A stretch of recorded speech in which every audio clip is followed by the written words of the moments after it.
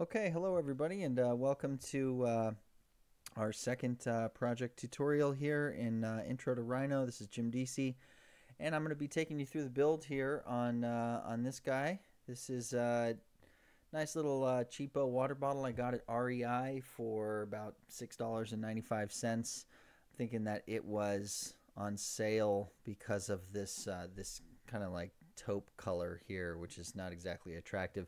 There was a few other ones that were on the shelf alongside of it that were in cooler colors, like neon green and red, and those were all $10.95. So none of those were on clearance. So it's a good little lesson to learn about picking colors.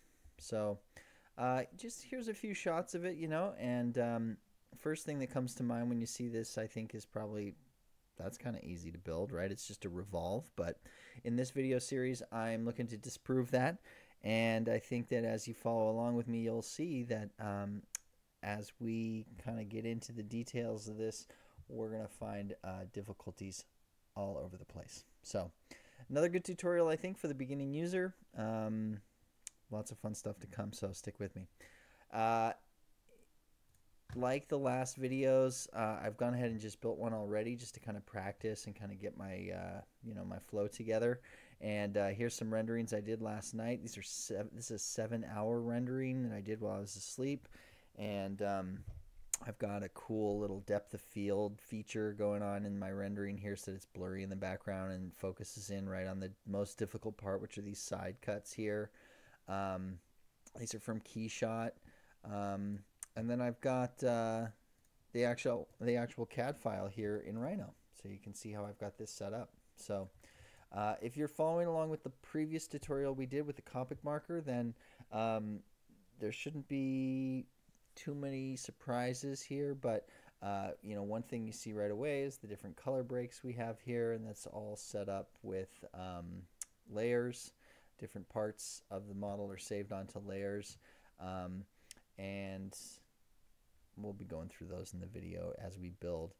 You can see here that I've got some pretty tricky little small fillets on this thing, and you can also see too some of the part line right there. And if I just show the curves here, you can see how I've got my curves set up. We'll switch over to wireframe mode here and take a look at really what is the backbone of this build here are these curves.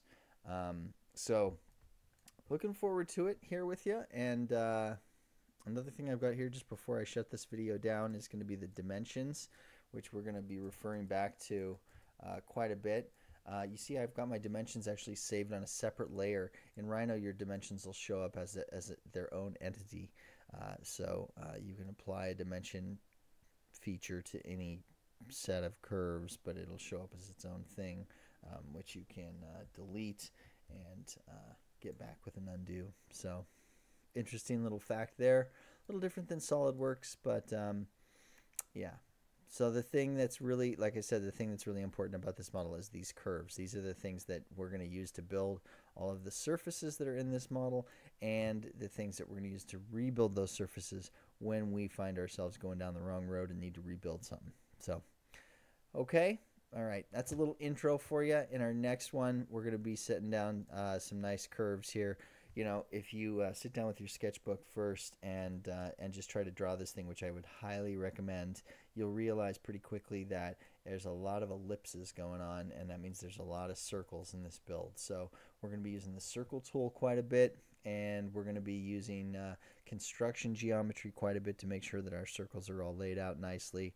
And I've got, just on the side of my desk here, I've got my sketchbook here with some notes from the build, or from the actual model itself. I measured with my calipers and took some scratchy little notes on that'll help kind of guide us down the road so you can follow along.